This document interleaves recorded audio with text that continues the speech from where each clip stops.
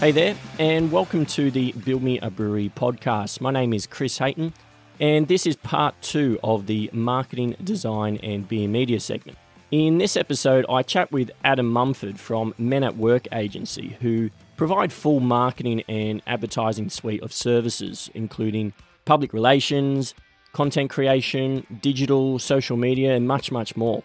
As the name implies, they lean more towards male-driven products and brands, including Ryobi, Kennard's Hire, and also within the craft beer space, having worked with the Australian Brewery on their rebranding a few years back. In our chat, we discuss the importance of a brewery having a marketing strategy and the services a full suite marketing agency can provide breweries. So I hope you enjoy it then, my chat with Adam Mumford from the Men at Work agency. Welcome, Adam, to the Build Me a Brewery podcast. Thanks for coming on, mate. Thanks for inviting me, Chris. No, that's fine, mate. And we were talking off air, I sort of got referred to yourself and Men at Work through Dan at the Australian Brewery, which I know that you've had some dealings with in terms of providing some services about their branding and marketing side of things. So I guess the main purpose of this episode or topic is the marketing and branding side for breweries and what they need to consider. Yes, they can probably make great beer and they've got a bit of a local following, but the branding and the marketing side is much more powerful and probably things that get overlooked at the beginning because of maybe budget and finance restraints and all that. So there's a lot of DIY type marketing going on, I imagine. So I'd love to sort of get your thoughts, being a PR agency and public relations expert, and what that means to brewery owners in improving their brand and so forth. So before we do, I guess, get stuck into that, are you able to give the audience a bit more insight about yourself, how you got into the industry and a bit about Men at Work? Yeah, for sure, man. Look, I got into the industry. I decided that I wanted to do something totally different. I was in sales up until I was about 24. And one of my mates was a copywriter with a pretty big agency, and he told me that copywriters, it's a pretty cool industry, a pretty cool job to be in. I went, oh, okay, that sounds cool. So I went and got a job with McGrath, cleaning out the filing system. McGrath estate agents back in Paddington at that stage. It was a one-off real estate agent. And I was cleaning out the filing systems, and by the end of the week, I just turned around to the general manager and I said, hey, you realise I'm a copywriter as well? And they said, really? He said, we've got a job going right now as a copywriter and publicist. I'd never been a copywriter. And they took me upstairs. I was in a pair of board shorts and a T-shirt. And he said, all right, so here's what we need you to do. Come and start on Monday. That was Friday. 2 weeks before that, I told my wife that I was going to be a copywriter, and then all of a sudden I was. She says, awesome. What are you going to do? I said, I suppose I better go and buy a thesaurus.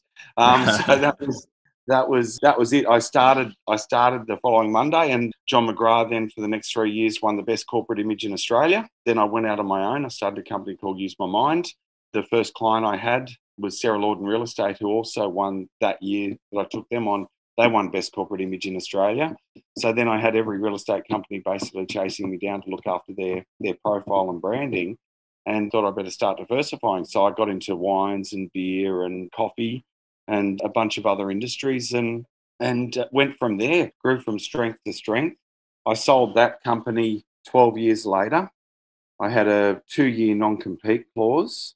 And then when I came back, I realised that everyone was sort of wanting to work in fashion and beauty and health and all of those areas. And we started looking after brands like Victor Lawnmowers and Barco Hand Tools and realised, well, wait a minute, no one's playing in this boys space, this men's space. So I decided to create Men at Work.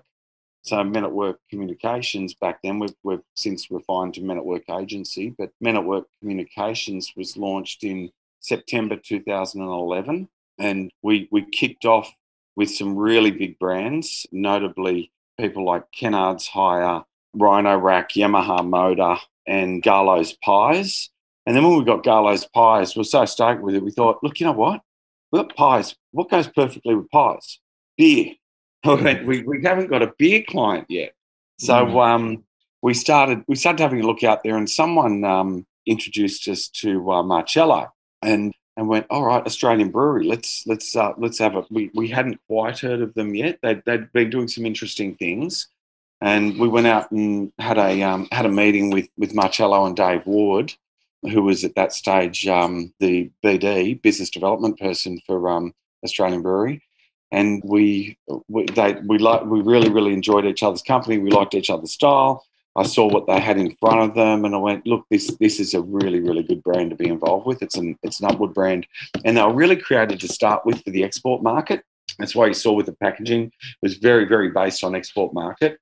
But the beer was, in comparison to a lot of the other craft brewers out there at the time, they had a little bit more of a sophisticated palate. So that brand was very Australiana on a sophisticated palate. So it was sort of in between on both. So there was some refinements that was needed, and we realised as far as pushing that brand out there, we had to let the palate and the fun and excitement get around that. So we couldn't rest on the actual logo of the brand. We knew that we could push that through in fun and exciting ways. So when we started with the guys, we first pitched this straight in at a lot of the men's based magazines and things like that. But we came out with a really cool angle.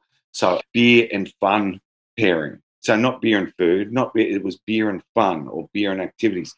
So we said you have this beer when you go and play lawn bowls. You have this beer when you're playing darts. You have this beer when you're playing pool. You have this beer when you're sitting on the beach. You have this beer, so we had beer and fun pairing, and it worked a treat. That took off so nicely. Then we just started doing a lot of invites for our journalists and obviously a lot of the industry titles, but we wanted more than that. We didn't just want the shout and all of those guys. They were awesome. They've always been unreal supporters. Don't get me wrong. Absolutely loved everything those guys have provided us with. But we needed the Australians, the daily tellies, the Sunday tellies. We wanted that wider audience to really get to know this. So we'd have them come out to the brewery, or in our office, we're based down in King Street Wharf. So we were like this no-nonsense company that only had male staff, and we're in this multi-million-dollar waterfront, harbourfront office, cooking barbecues every other day and having a supply of Garlo's pies and Australian Breweries beers all on tap, that people would just come and enjoy these magnificent views and just talk shit with us, talk about industries of, like, whichever clients we had power tools available. People could pull out a chainsaw and cut up a bit of timber. Like, it was awesome. It was fun. It was a little bit irresponsible, but it was fun. But mate, this was back in, I suppose, around about 2013, 2014, about 2013, and we got a lot of interest, and we got a lot of always inviting our select media crew around. We all became mates. So with friendship, anything that we had, any time we wanted to do something, you'd call on a mate to come and help out. So any time we had a new product, they'd be the first to write about the product. And look, we didn't have to go and send them a 6-pack or do anything, or a 4-pack. We didn't have to go and do those sorts of things. We'd invite them to come and sit and drink with us, and that was the thing. While we're going, we'd be talking ideas over beers. We launched an ideas over beers day at Men at Work, that we would have staff and other media come in and actually talk about ideas for different clients or their publication on how they could improve certain things, where we could go. And they were always over an Australian brewery beer, So that's, I don't know, has that covered me where Yeah, you, I can tell you're in marketing. You've got that ability to just, I guess, pick all the angles and then, and share it with everyone. So, I guess what I'm most interested to hear about from yourself is, I guess, the importance of marketing to a brewery, or I guess to any business.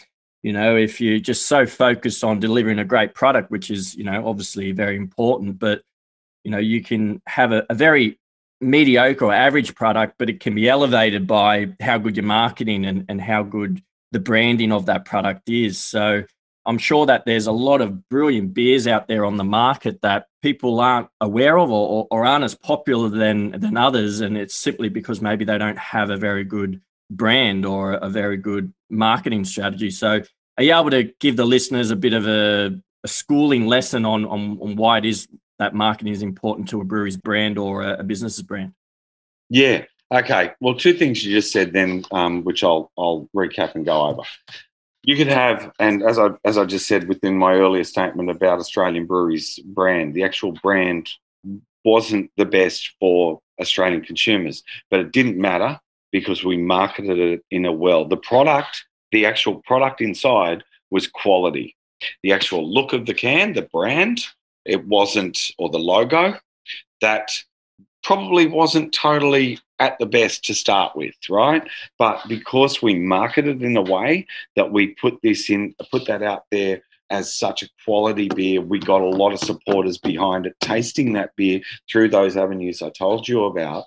That made that beer a success. Now, you could have the best brand in the world, the best marketing people behind a brand in the world. But if that product isn't quality, it's going to peter out over time. It really will. You have to have something worthwhile buying to market. Now, people will go and market just about anything. They'll try to market anything. They might pull in really good marketers to market about anything. But that product, that beer, or whatever it is that you're producing, that's not going to stand the test of time unless you've found a category of where it fits, you know. So everyone's palate is a bit different. You know, BB's still, one of the largest sold. 4X Gold is still one of the largest beers sold. That's pallets that are probably mainstream Australia that are people being right into it. VB branding, well, is it unbelievable? Probably not. But what it does, it offers stability and security for that drinker, for those people that like to go and drink it. They know what they're going to get. Now, that would be seen as a quality product, because it's sold continually, right? That's seen as a product that has been well marketed, had a lot of advertising pushed behind it, and went for it. Same with 4X Gold. In the craft brewery market, anyone that likes craft beer goes, I would not even touch that with a barge pole, right? You got a lot of snobs in the craft beer industry too, let me tell you. You got people that sort of think that they know everything about beer. And it ain't true. Unless they've got someone who wants to drink their beer isn't worth a piece of shit, But yeah, so it comes down to everything that you do, you've got to find a market to get that product to. So that's that, and that yourself. It's like that's everything within, you're a brewer. So you understand that brewing process to get that quality product, or a product that is going to serve a certain segment, has to be done well, right? Then you have someone like us that comes in behind it and goes, all right, yep, this is a nice tasting beer. But no matter what, even as marketers, we've got to believe in the product. I've got to taste a product and believe in it to actually be able to sell it and market it. I'm not going to market anything that's just whatever. We get approached by a lot of brewers and we don't like the beer. So therefore, we're not going to market that beer because we don't believe in it. And we're not going to be able to sell it to our friends because we don't believe in what that beer tastes like, So in essence, to your original question, marketing is so key, but the quality of the product to a segment to sell to is more key. It's having that product to be able to be marketed, to have return business. That's what you need. Adam, with the type of services a typical PR agency would offer, what would that involve? If a brewery wanted to approach Men at Work or a PR firm, what would you offer to them in terms of about their marketing and brand awareness? Okay, look, when I started the company back in September 2011, PR in general was totally different to what PR is now. Okay, social media, influencers, the advent of these additional elements has taken PR in a different direction. So our agency is no longer a PR agency. We are a full service agency. So we offer everything from activations, content creation, social media, digital SEO, the works. You run the list run down, we will do everything now.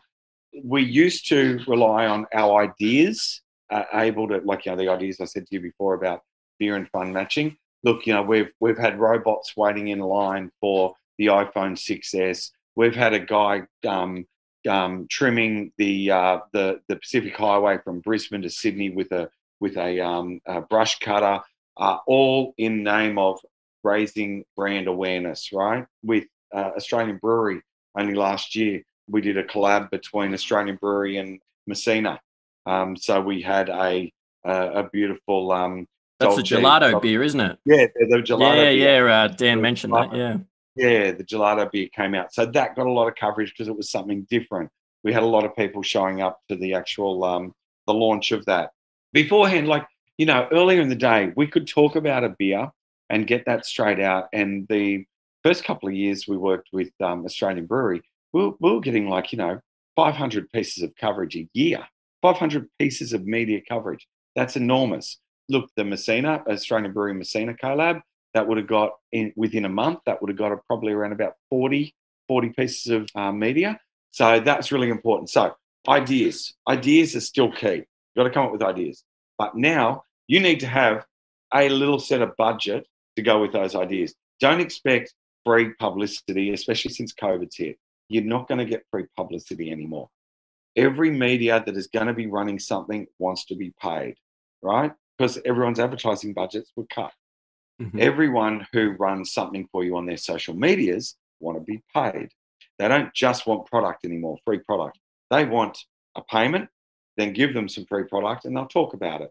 But, you might still get some nice bloggers and some good people with followers, 50-odd thousand followers on Instagram that'll still run your product with maybe $1,000, pay them $1,000, get them, 3 months worth of supply of alcohol, a carton every month for 3 months, and they'll just run posts for you continually. Like that sort of thing can still work, but don't think too much anymore that you're going to get anything for free, because it doesn't, it doesn't happen. It used to with a really nice story. Really important thing to do to add to your any of the elements you do, and something that I would have people when they approach us is look at a give back angle. Everyone's got to look at that time now that everyone needs some emotional equity in their brand. Something you should be looking at giving back. When you start, if you've got something like that hinged to the start of the start of the launch of your product, you're going to be going in there with a bit more of a bearing in mind for the potential consumer. A lot of millennials. So a lot of the people that you're going to be selling to, especially in the craft brewery, a lot of your market is going to be, let's face it, aged between 25 and 40, right? So the bottom end of Gen X and the millennials, they're always, when they look at anything they buy these days, they've got to look and say, what are these guys doing responsibly? What are these guys doing responsibly to give back? What are they doing for the environment? What are they doing for our world? What are they doing for anything, for conservation? It's becoming a pretty big thing with millennials. When millennials look at this, you are right in the center of it. You're 32, man. You are right in the center of that hit, So, and look, I'm sort of above that now, but I'm still thinking about it because I'm in tune with how many people are making millions upon millions of dollars every year and not doing anything back to the communities that they serve. So that's a really, really big thing. So when you're setting your brewery up, or seriously consider that, because not only does it make you feel good, you don't have to go and rant about that. Don't have to go and rant and rave about that, because it's in bad taste to go and do that. But what it is to have it there. It adds so much more value to your product, to your brand. Yeah, well, and that's what I guess a lot of the big boys, despite the industry or product they're selling, there's always this charity, this give back type angle in their marketing, whether it's, just to sweeten certain things, elevate a certain image. But you're absolutely right. And the craft beer scene is all about local as well. Yes. So everyone's saying that local is more important than ever, and to be honest, I just want to simply start out and be a good local brand to my community, and have everyone come in and have a beer, and just be that sort of pillar in the community of, that's where everyone goes to have good beer. So I guess giving back to the local community and all that will definitely assist in that. But look, I have to say, Chris, outside of this as well, with you doing this, I think it's fantastic because, look, number one, your thoughts of creating your own brewery, but you being so generous in the fact that you're putting this podcast together so other people can go and do that. That's a cool give back thing. So, whereas other people mightn't see that, I do. And, look, and because you're talking local, you're talking, it's going to be happening anyway. There is going to be an influx of brewers. So for you to create this, you've got a really nice marketing tool, but it's really generous of what you are doing. So, yeah. Oh, yeah. And I don't know if I've mentioned it throughout the podcast as of yet, but, there is motivations that will, like I was saying to you off there, number one is just getting the information and having an excuse to sit down with professionals like yourself in the industry to talk about all the important aspects of opening a brewery. But, for full disclosure, it would be nice to know that this will create somewhat of a brand when we go and eventually open our own brewery. And, we'd be somewhat of a bit of an authority of sharing information, a bit like the Black Hops guys have done with their podcast. They've been very generous with a lot of the content they've shared on their journey, where mine's a slightly different angle, where it's more educational. It's not just my journey. It's just how to bloody open a brewery, really. So whether it's what they want to do or what I want to do, it's going to be different. But there's been some great content on there. So, but yeah, I'd be lying if I said that wasn't an angle I was taking as well. But it's free content, and but yeah, you're absolutely right. Like give back, and this content, will possibly form part of that. And I mean, social media is so big these days, and it's so easy for, you see these DIY type marketing people who, think sticking an ad on Facebook or just a post on a social media handle. I've been doing it with this podcast to get it in as many ears and hands as possible. But what are some things that I guess a brewery tight on budget could do in the beginning before they would have maybe the cash behind them to engage a PR agency like you? Look, I think to start off with, I think the guys, anyone looking at it, you brought up a really crucial point, being local. All right, look at other things that are going on locally around you. See what you can offer to other local businesses and what they can offer to you in return. That helps build word of mouth. Okay, so I'd really be looking at every other local businesses that are out there.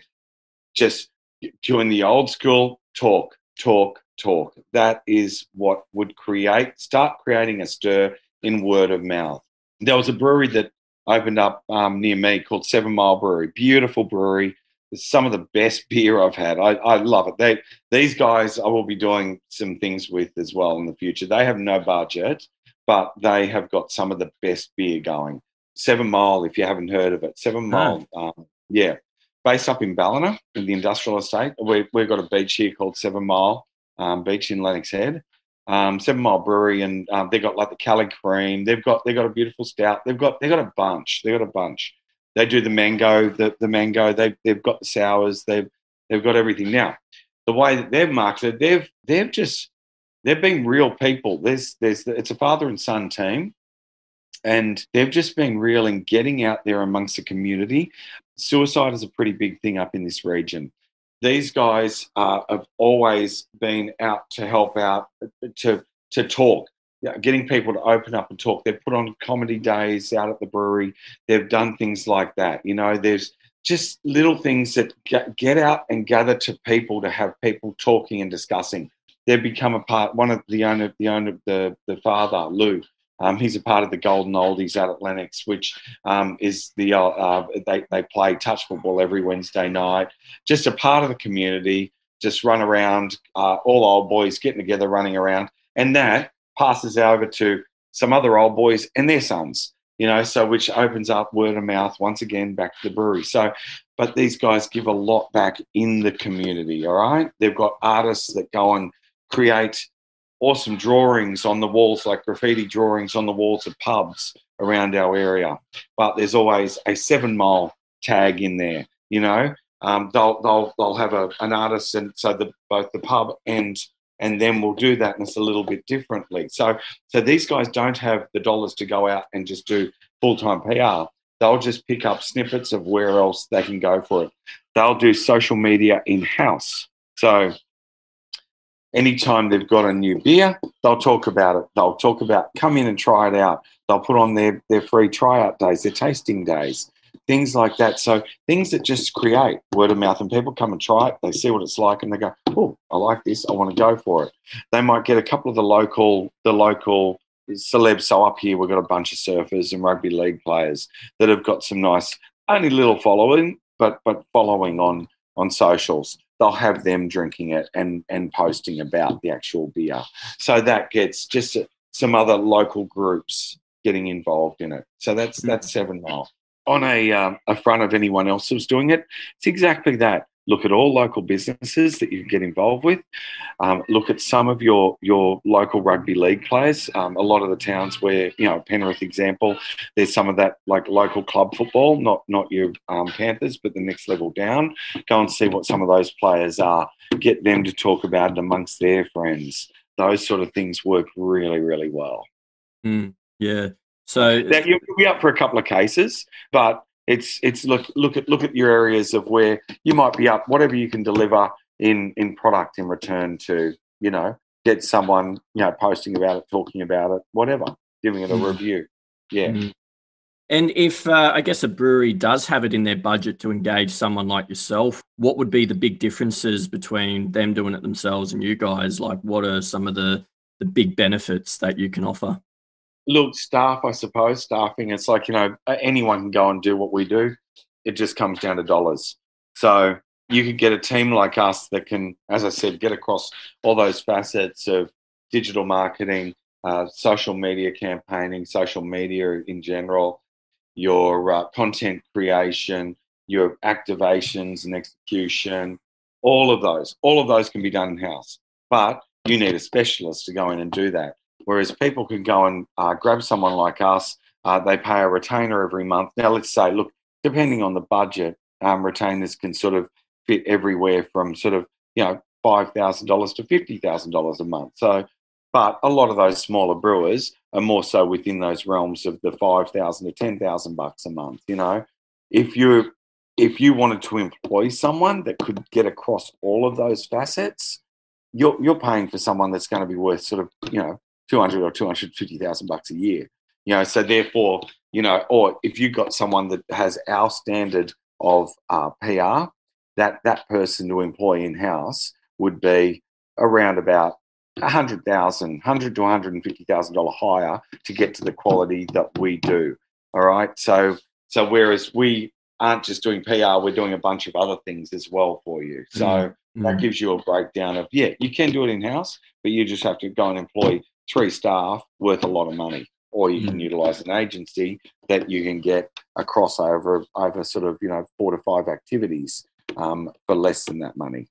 And how important is it to via social media to engage with your followers? Is it just as simple as just putting up a post on a weekly basis and letting them know what you're doing and new things? Like, can you talk a bit about that?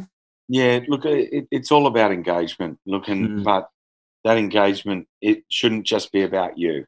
So it shouldn't just be about your product. It's got to. You've got to have something that wants people to keep coming back and looking at you. All right. So if you're just always talking about, here's our new campaign, here's our new beer, here's this, people get bored with it. It's going, all right, well, these guys are just blowing their own trumpet, over and over again. You've got to have things that talk something interesting that's happening in the world of beer around the world, or the world of craft beer around the world. Something that might be going on over in the US or Canada that we haven't even thought of here. Sharing that sort of content keeps people interested. It could be something humorous that's happening. Just sharing things within your industry, obviously, that's going to keep these people coming back. So yeah, don't just go and post for posting's sake. Sure, talk about your product. A post every week or two on that sort of thing is fine, unless you've got something new to talk about. You don't even need to talk about a product post every week. It could just be other things that are happening. It could be a function. It could be a barbecue day you got coming up at your brewery, whatever. It just should be anything that is engaging, right? Not just always blowing your own trumpet. Yeah, so relevant and try to stay away from self-serving type content. Yeah, exactly. Yeah, exactly. Now, you've mentioned already some sort of out-of-the-box type ideas when it comes to, I guess, DIY marketing for the tight budget brewery. From my days, last couple of years, I've been interested in, a career change, and it's only till now I've sort of stumbled on a big passion project, and this is opening a brewery. But before that, I was looking into, your affiliate marketing and what else, like e-commerce type things related to, your Amazons and all that. And I dived in a lot in about email marketing and all that, and getting together how important. I mean, email sounds like it's starting to become a dying word these days because of all the social media, but everyone in the marketing space still says that email marketing is vitally important, just to have a list of people that have signed up and will want to receive regular content with you. How important is the email marketing side? Yeah, EDMs, yeah, really, really crucial. So this is where you get your database. So that your database derives from everything. Oh, it is derives from the email marketing side. So that this becomes your IP, your database, the people that love you. You're going to have your social media followers. That's great. That's great to have that. But these guys that are a part of your database, this is your marketing gold. All right. These are people that have already bought from you, want to buy from you. They are just there. They're ready. So as long as you keep on offering something of value, something of quality, something that they want, you're not going to lose those people unless they stop drinking or whatever. But you're not going to lose that crew that have already been in your database. That becomes something that becomes a saleable commodity as well. So once, as soon as you have a database and a solid database, you become a saleable entity as well. You could have a brilliant product already there, but without a decent database, that product, your brand is not going to have half or a quarter of the value of what you will have if you had a solid database that is there, that's always supporting your product, always there buying. That's 100%. So EDMs or any electronic marketing, that's 100% where you need to be as well.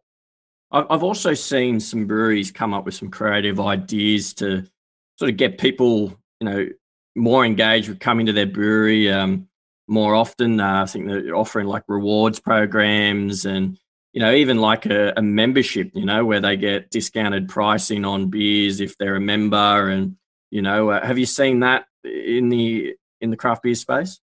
I have indeed. Look, it's that's rewards, a reward program. Offering incentives for loyalty. And that's look. It's you get that in every industry, don't we? Any industry out there. So why not? Why not have it in the craft beer industry? Obviously, be careful about what you're offering back. People who enjoy their craft beer, they can afford to pay a little more for their beer. All right, but yeah, everyone loves if you can go and get a $5 or $6 schooner at a craft brewery, awesome. That's that. Yeah, obviously you will get an influx of people on a Friday afternoon if you're offering that between 4 and 6. But yeah, be careful because you don't want to bastardize the industry either, and you don't want to damage the quality of product. Look, special days, certain days, as long as it doesn't become too much like a normal pub happy hour, it's fine. Pubs can control that and do what they need. A local brewery, you got to be careful. Once you start going down that path, people get used to paying that price. Then you're right. Yeah. So you've got to be a bit careful with that, because as soon, you know yourself, you know, oh well, I'll go and get a nice Chris's brew for his $5 or $6 happy hour schooner, instead of paying the usual $8 or $9 schooner or $5 midi. I can get that for that price if I go in at that time. Starts cutting down the times when people can go and visit you. Yeah. You know, or they're looking for the other incentive you're offering. Oh, free sliders with these with a schooner, or free sliders with a midi, or whatever it be.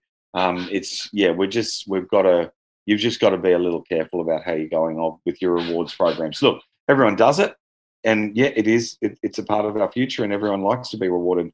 But I'm saying, just be careful about how you go it. Don't cheapen the quality of your product. Yeah, no, that's definitely a good point to consider. And because what we're essentially up against, the craft beer space, is, you know, the big breweries like your CUBs and your Sahis and all that. And, you know, the biggest advantage they have is price over us. I mean, yes, they make quality and consistent products, but I guess the craft beer space has this thing where, you know, we make more interesting and flavorful beers, and that's why it costs more to produce. But, you know, I see it in my industry in recruitment, you know, people keep undercutting everyone, and, you know, the margins get smaller and smaller every year. And, you know, it sets precedents right across the industry. So exactly like you said, if we start trying to sell beer way below than what a typical small craft brewery does, it's going to, eat into everyone's margins across the industry. So yeah, absolutely. And look, it's I've seen, like, you know, and everyone does it. Ballistic Beer at the moment, they've got a really, really good Hawaiian Haze Pale Ale out, and they're doing some really, really nice campaigning based around it. We were sort of talking to them about doing a couple of activations, but I was upfront with him, and I said, listen, man, unless there isn't, it was Wade Curtis, the marketing director up there. I said, unless you've got some dollars to back up. We had an idea for the world's biggest emu to go with it, a Hawaiian barbecue type of thing, you know, Okay. to launch it out of the brewery, and he loved it. And he said, "Oh, will this get coverage?" And I said, "Look, in this current environment, straight out off Newsworthy, I know it's newsworthy, but I don't know whether anyone will be running it, because people are always saying, well, where's money? We'll come out if you give us some money, you know." So look. No matter what you do, look at all of those new inventive styles. They're still got to have quality. Look, the Hawaiian Haze. It is a beautiful beer, but they've still had to put marketing dollars behind it to get it out there. Now, Ballistic's become a bigger player now. They have, in the craft brew market. But look, you know, there's nothing stopping, as you said, if you create something different, something nice, you're going to get your cut through, but you need to have your plan behind you on how to keep pushing that cut through. Yeah. And in one of the earlier episodes of the podcast, when I was sitting down with Pete from Wayward Brewing, he mentioned about, you know, if you're not going to have a business plan, at least you need to have a marketing or a product strategy plan. Why is that important? And are you able to give the listeners a bit of insight into what exactly it is? Look, I'm not sure about product strategy. I don't really work on those that much. Yep. But what I do is look, a solid marketing plan is something that if you don't have your business plan, you do need to be able to know how you're going to take this to market. Right, so your business plan covers everything. It covers like all your costings, everything else that's around, right? All your operating, the works. As a part of that business plan is a marketing plan. It just comes into the business plan as another section. Yep. Your marketing plan, look, obviously, you need to have a plan to have your best beer you can have, or the best product you have, right? And then once you know that you've got a decent product, it's like you get the marketers in there. So yes, it is crucial to have some sort of idea of how you're going to take that nice tasting beer that you and your mates are sipping on a sunny Saturday afternoon. How are you going to get the rest of the world to know about that? You know, because otherwise, if you don't, your mates will know about it, and that will be about it. So marketing plan is crucial. So even if you started brewing from your backyard to going and and then grabbing a shed at your local industrial estate, yeah, you need that marketing plan. You're back, unless you're going to keep it as a backyard Saturday afternoon party, as a home brewer. That's all you'll be without that marketing plan. Yeah, and is there any other things that you think that we haven't touched on that you think any small business or brewery would have to consider in the marketing space? The the only thing that I can say is just you got to have passion. You got to have love. You got to have passion and love for what you're going to do. You got to wake up with a smile every day. So unless this is something that you go, and especially going to all that effort of creating product like a beer, that in a very, very crowded marketplace, you've got to love it and you've got to want to do it. If you don't have that passion, don't worry about it. Go and do something else. Go and do something that you're going to be able to follow with your heart and have passion about. That's all I have to say. Yeah. Okay. Excellent. Well, thanks again, Adam, for coming on the podcast, mate. I do appreciate your time and advice about the marketing side. Anything you'd like to sort of share with the listeners about any upcoming events or products or product launches that are coming up with the Men at Work agency? Yeah, look, there is one. There's one really close to my heart, mate. I set up a charity. I lost my brother to suicide 2 years ago. So I set up a charity in his name. He always wanted to own a chip shop, a hot chip shop. And it was all he'd have on top was just different flavored salts. So I created Chipping with Jace last year, and we've been raising. It's a chip van that's out at 7 Mile Brewery right now, and it just sells chips with different flavored salts on it. And we've been running that for a few years, and we donate all the money back to Standby and to Headspace. So Standby is post-suicide, to help families through post-suicide, and Headspace is for our for people suffering sort of 18 to 25 who are suffering with depression. And we've just created a new thing which I'm pushing out into the barbecue industry. So any of you brewers out there that are going to be doing barbecues, keep your eyes out for salts Salt is the new brand that I've created from Chipping with Jace. It's spelled SOULT.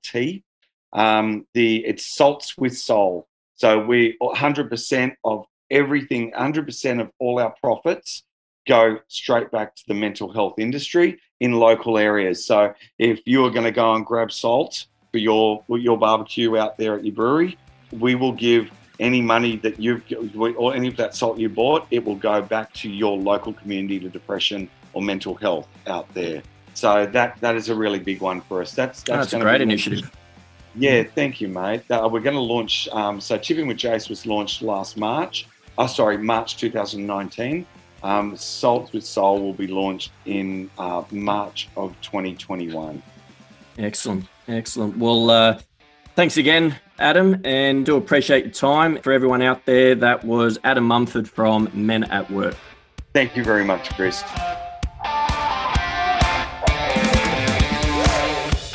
Thanks for listening to the Build Me a Brewery podcast. That was part 2 of the marketing, design and beer media segment.